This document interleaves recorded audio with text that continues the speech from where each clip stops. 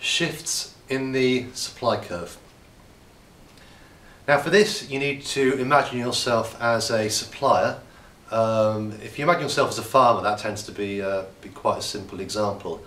And imagine a situation where the raw materials for the crop that you're producing goes up. So let's say you need fertilizer to put on your carrots. If the price of fertilizer goes up, that's going to have an impact on your ability to supply carrots at certain price levels. Equally, if the price of labour goes up, that's going to have an impact. Or if there's an improvement in technology, that's going to have an impact. And all of these things can cause shifts in the supply curve. So if we imagine things that might cause a shift in the supply curve to the right,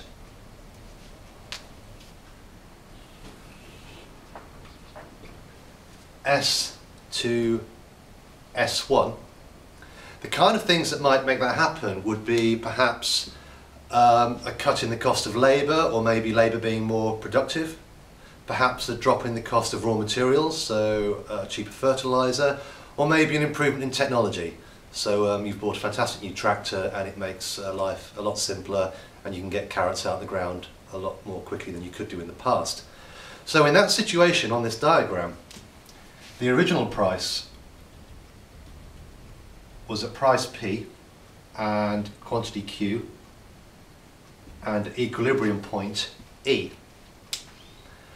But what's happened here is, because you have improved productivity and cost of raw materials has fallen and you've got this new tractor, at every single price level you are now willing and able to produce more.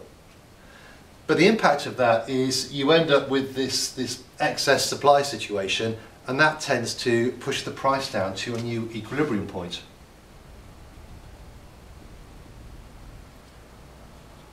P1 to Q1.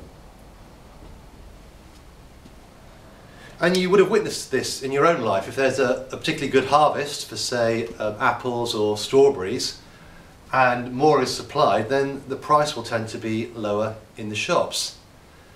As more people produce tablet PCs or mobile phones, as more companies are doing that, and there's more competition, with that increase in supply, prices tend to get pushed down.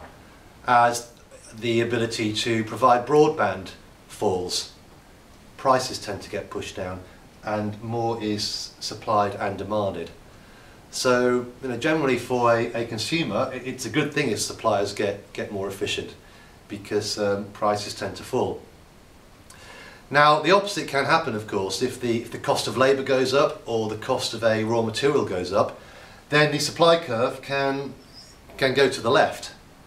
So if the price of oil rises, oil is a raw material in making paint, so if the price of oil rises, then that will make paint more expensive. Or if you raise a minimum wage, you can argue that puts up the cost of labour, and again that means that the supply curve may shift to the left.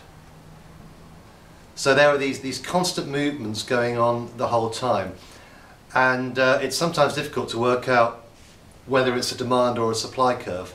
But the supply curve is all about the supplier's ability to supply the product. It's the things that affect them, and the demand curve is all about the consumer's willingness and ability to buy. So hopefully if you keep that in your head, you'll be able to work out which curve is moving where.